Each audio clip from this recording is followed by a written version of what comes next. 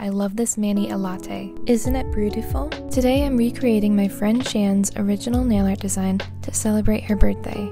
Shan and I both share a love of all things mint colored and hollow, so this design was really fun to paint. It was tricky to recreate as well though, as Shan is an absolute stamping queen and made this whole mani using stamping plates, and I cannot stamp for the life of me, so I hand painted all my recreations of her stamped designs as best as I could. As you can tell from this coffee cup / coffee bean themed mani, she also loves coffee. I don't drink coffee, but I do absolutely love the smell of it, so it's like basically the same thing, right? Anyways, here's how the finished look came out. I think it turned out so cute.